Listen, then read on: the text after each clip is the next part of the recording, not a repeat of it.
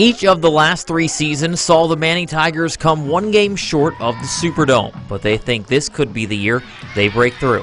Really, this senior group wants to validate themselves, and they want to go to New Orleans. You know, they see all the banners and the rings and stuff. They hear all the stories, and this group's been so close. Think about it, 3 straight years, 1 step away from New Orleans. Cause we're more of a team this year, man. We all love each other. We all gonna fight for each other in a close battle, and we just love each other. Offensively, this is a loaded group. Zaquarius Roan is back under center, and the Tigers have 2 running backs in Terrence Williams and Shamarian Wiseman, who look the part of D1 athletes. We think we're a 40-point-a-game offense, and so we throw at them every day. If they can do that, makes me feel pretty good. We got 2 big running backs, 220 pounds, 205 pounds.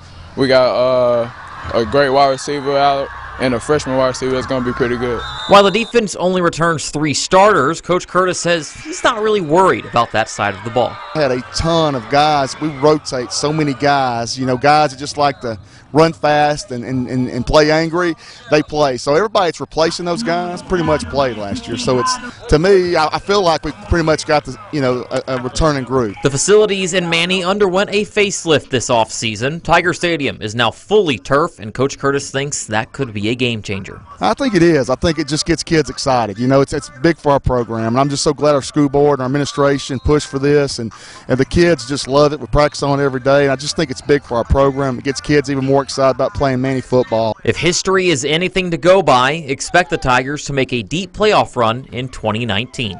For this 23 and 23, I'm Brad Cisak.